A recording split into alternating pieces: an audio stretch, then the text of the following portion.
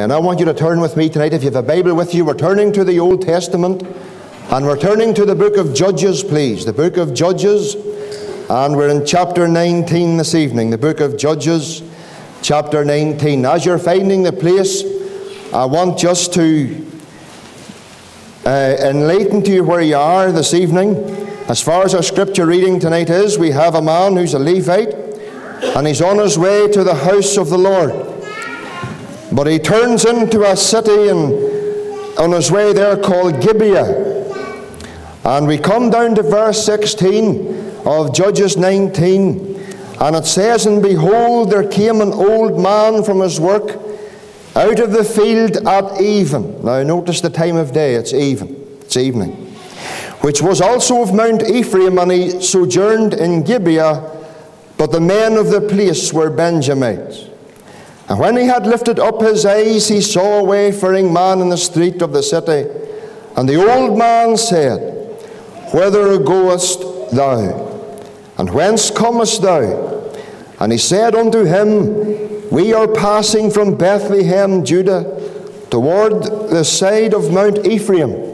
From thence am I. And I went to Bethlehem, Judah, but I am now going to the house of the Lord. And there is no man that receiveth me to house." And we know that the Lord will bless the reading of His own precious truth. Here we have a man tonight on a journey. He comes to a certain place, and there when he comes to the certain place tonight, he finds nobody that will bring him in. He finds nobody to take him in. He finds nobody to welcome him. You know, my dear friend, this evening we're all on a journey. We're all on a journey, and every journey that we take tonight is for the one purpose, and that's to reach a certain destiny. My friend, tonight here's the question. Have you considered tonight where you're going? Have you considered where you're going? Where you're going? This man this evening was sitting in the city street. Nobody would have him, nobody would invite him in. And my dear friend, this evening, as you read throughout the rest of Judges chapter 19, you'll find the street where he was sitting was a very wicked and a very sinful city. But you know, friend, that's the way the world leaves us tonight. The world will never welcome us in. Friend, the world will tell you that it loves you, and the world will have its pleasures. But when it comes to the very time when you really need the world, you'll find the world will close its doors. And my friend, this evening, as this man sits in the street of Gibeah, it's evening time. As he sits in the street tonight, the sun is setting beneath the western sky. The day is coming to a close. And this man is still outside. And as he sits in the street, and as the day comes to a close, there's an old man that comes to him. An old man tonight, and he comes to him, and this is the question, and this is the text. He asks the question, Whither goest thou? My dear unsaved friend tonight, that's my text for you this evening. Whither goest thou? And you need to ask yourself the question, where am I going tonight in the light of eternity? Because my dear unsaved friend tonight, that's a question you need to answer, and you need to make sure you answer it well this evening. Whither goest thou?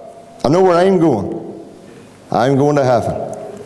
I remember one night, I was only saved a very short time, 1985 it was.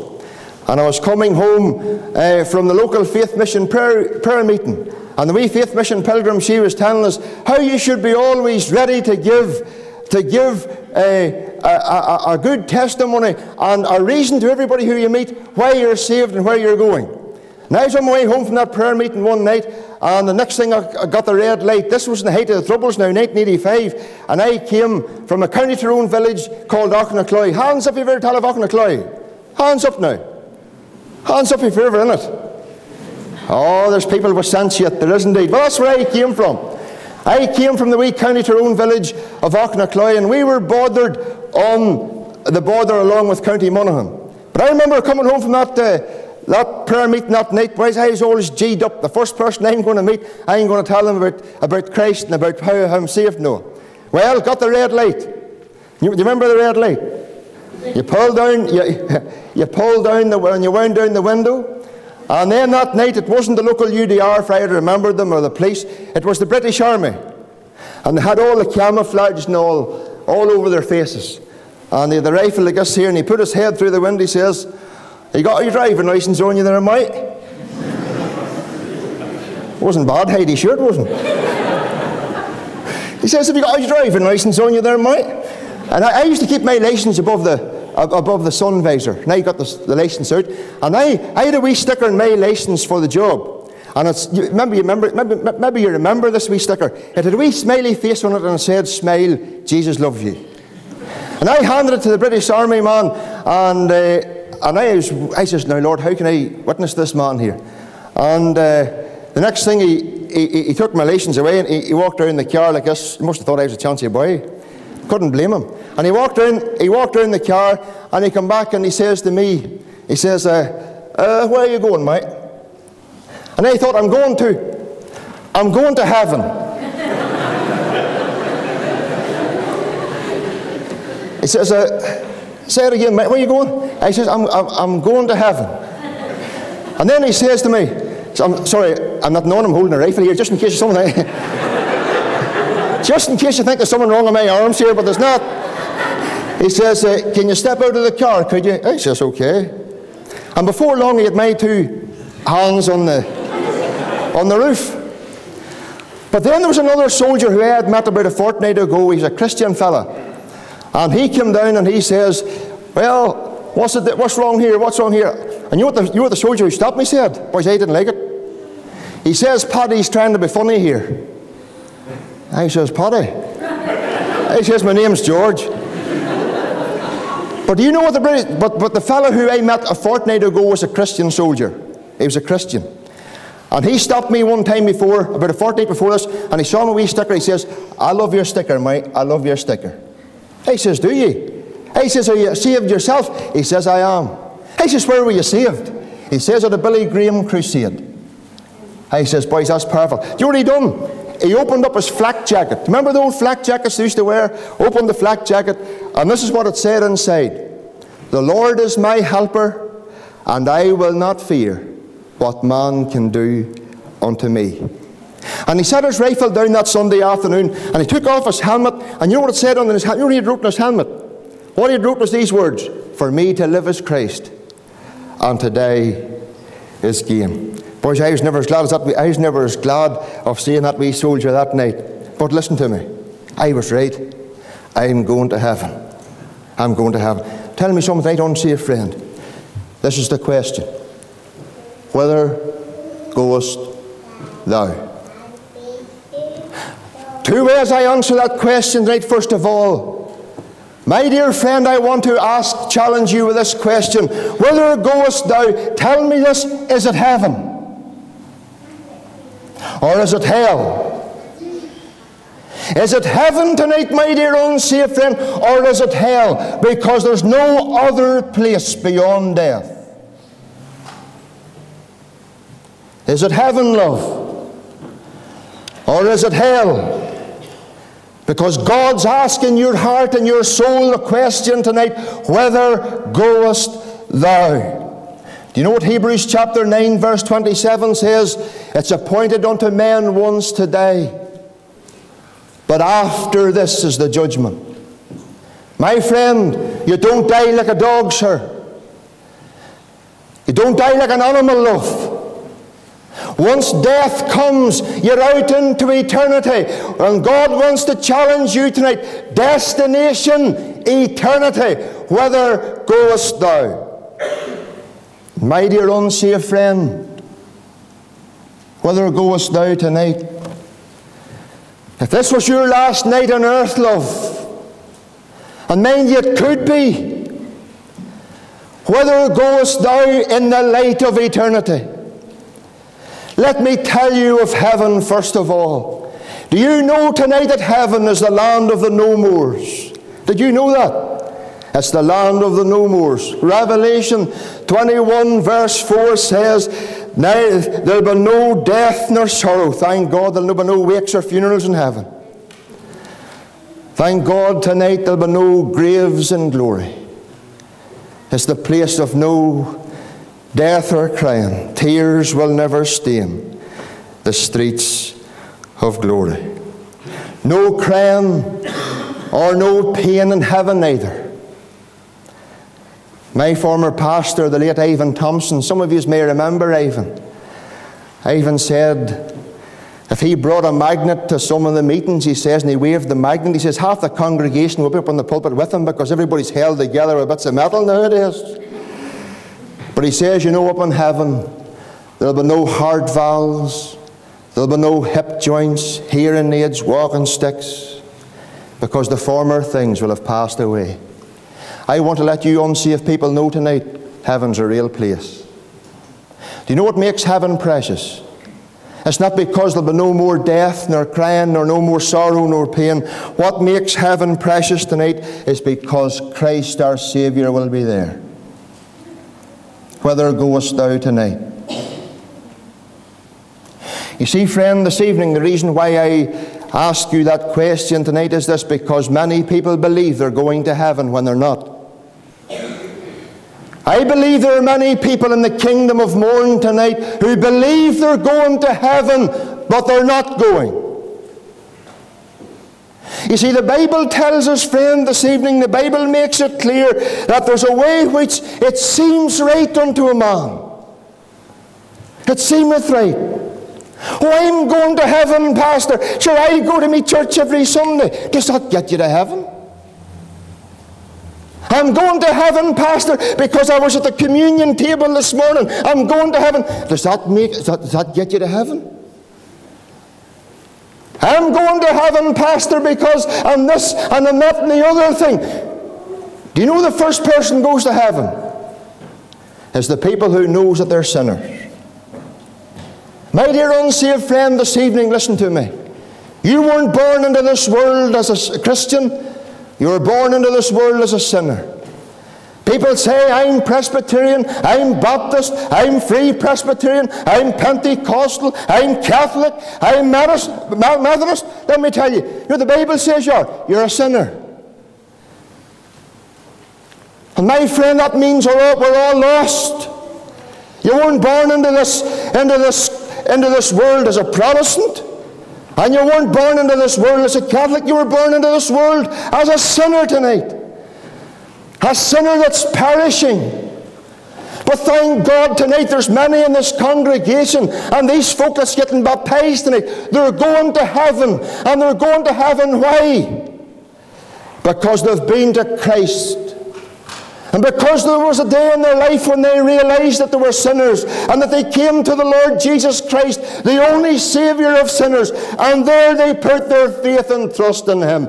No man goes to heaven if he has never been to the cross. And I want to take a wee moment and bring you tonight to Calvary's cross, because I can tell you tonight, it's there where God proves to you that God loves you.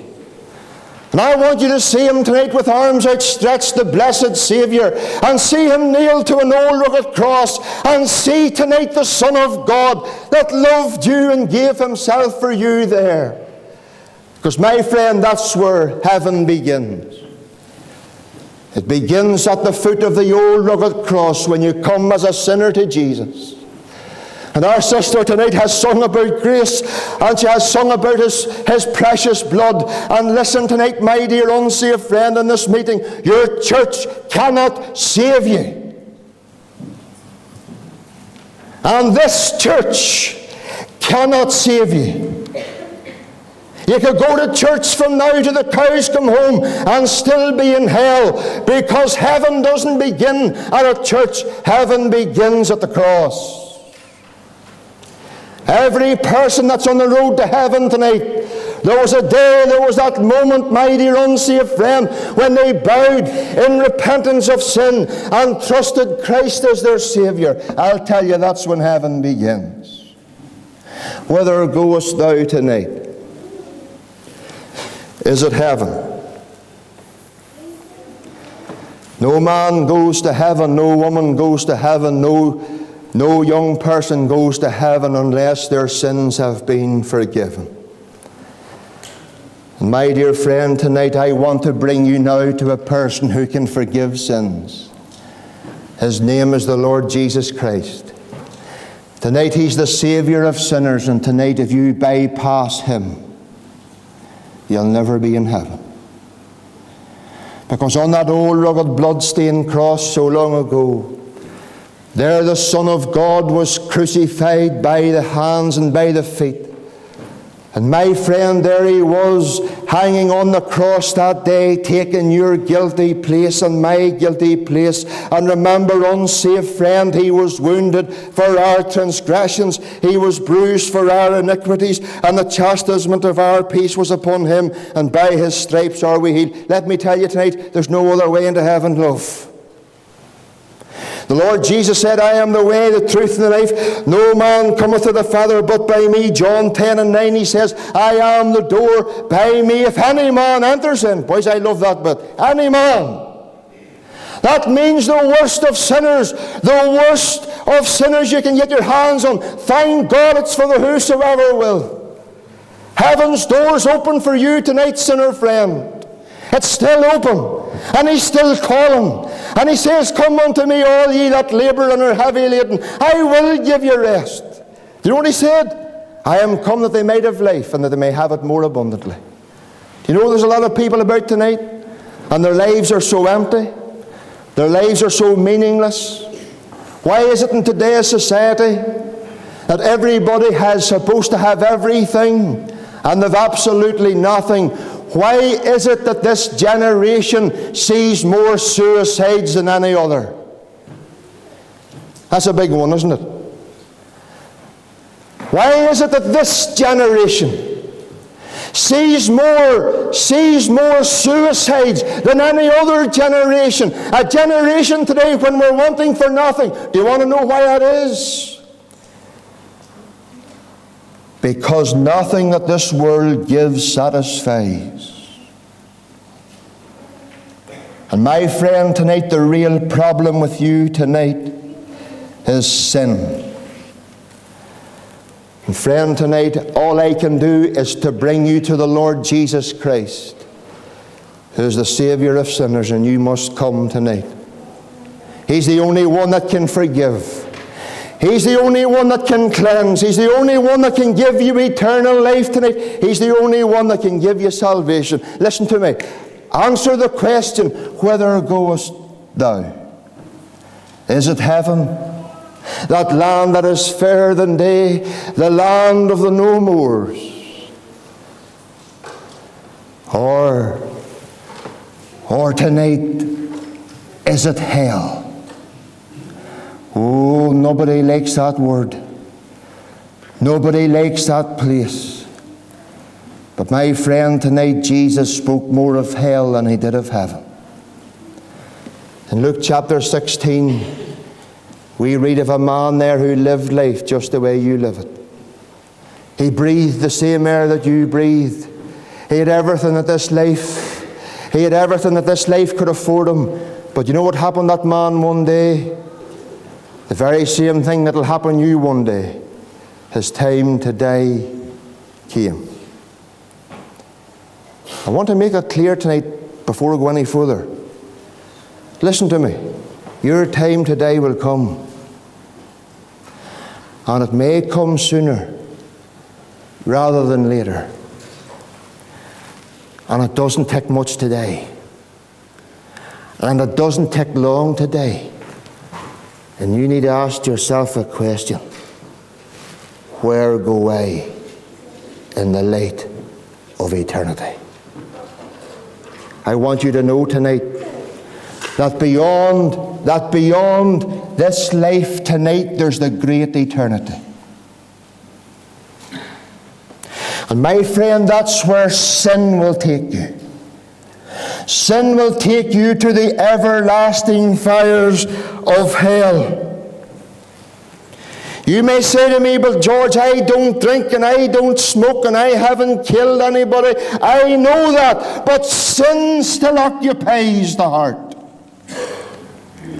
And sin will be the means of bringing your immortal soul to the fires of hell. Do you know something tonight? The easiest thing for any person can do? The easiest thing that a person can do is to lose their soul. The only thing you have to do, my dear unsafe friend, to be lost in hell, do you know what the only thing you have to do? Is to do absolutely nothing. Just sit tight the way you are. And my friend, you'll be in hell. But tonight I plead with you. I plead tonight that you will come to the Lord Jesus Christ tonight. Like the ones who are being baptized tonight, that you will come like them and trust in the blessed Saviour who alone can save your immortal soul. Listen to me, He's in this church tonight. And He's speaking to you tonight. And perhaps He's challenging you tonight. And you know it. You know it. And tonight you're sitting troubled. And tonight you're wondering, why am I here? You're here because God has brought you here. And my friend, this evening, whither goest thou? Because this is what the Lord Jesus said. Wide is the gate and broad is the way that leadeth to destruction, and many there be which go in thereat. My friend, you look at the wide gate tonight, you'll have drunkards, you'll have murderers, you'll have all the sinners on it. And unsafe friend, you're going through the gate. You're on the broad road. And then he goes on to say, but strait is the gate, and narrow is the way which leadeth unto life, but there be few that find it. There's only a few. And friend, tonight, if you don't find the Christ of Calvary's cross, you're going through the wide gate tonight. You're going to hell. I ask you the question. 100 years from now, not one of us will be here. 100 years from now, not one of us will be here. 100 years from now, where will you be? Where will you be? You'll be somewhere. Heaven or hell. A few weeks ago, almost a month ago now, I got a phone call from a man called Godfrey, a man who I knew well. He says, George, will you come out and pray with me? He says, I will. He was dying with cancer.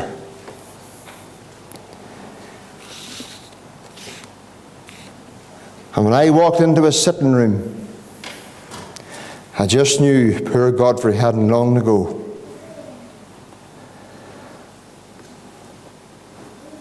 And remember, in the course of our conversation, Godfrey began to cry.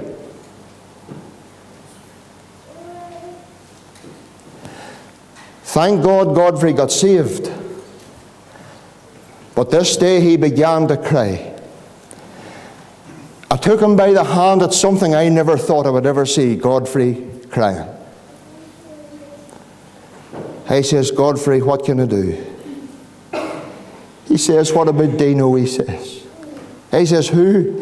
He says, what about Dino? Dino Craney was another plumber who died about 8 months ago. He says, poor Dino, he says. Poor Dino, where is he today? Man had no time for God. He had no time for the gospel. Where is he today? And he began to cry, friends. It's a healthy thing to weep for souls. So say Dino's in heaven, Godfrey. What he says? He couldn't be. I says, Dino's in heaven. Because shortly before he died, the local Free Presbyterian minister led him to the Lord. And this is what Godfrey then said. He said, you see, when it comes to this, you need to know where you're going. I want to say a friend tonight, listen to me. You need to know where you're going tonight. You need to know. And you need to make your mind up as to where you are going. But I plead with you tonight, trust the Saviour. Make him yours. I'm telling you, friend, the Christian life's not a life of bondage. If it was, I wouldn't be here. It's a life of blessing. It's a life of blessing. Listen, friends, I was in the world. Some of you people down there mightn't think that. I was in the world. I discoed and danced and all the rest of it. And I say this all to my shame. Smoked and drank and discoed the whole lot.